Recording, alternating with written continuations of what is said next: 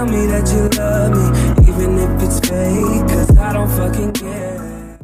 Hey, what is up you guys, this is Nacho here and welcome back to another Call of Duty Infinite Warfare video. In today's video, we're going to be taking a look at the epic UAV, the uav-kickback. Now, what does this grant you? So, you guys know that every time you call in a UAV, you get 10 assist points normally. Well, this UAV will let you get 20 assist points off of every kill.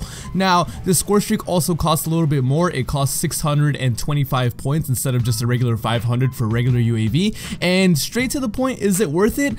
It kind of depends. Now, I'm kind of conflicted because when I was playing solo, when I was trying to use the UAV kickback, it really wasn't worth it because, you know, random teammates aren't really that good at getting kills for the most part, so you're not really gonna be racking up that many assist points. All the kills you get while your UAV is up doesn't count towards your assist points, and you know, the chances of you when you're playing solo of your teammates at least getting you a couple of kills so the UAV double XP will be worth it for you to get your next streak, the chances are very slim.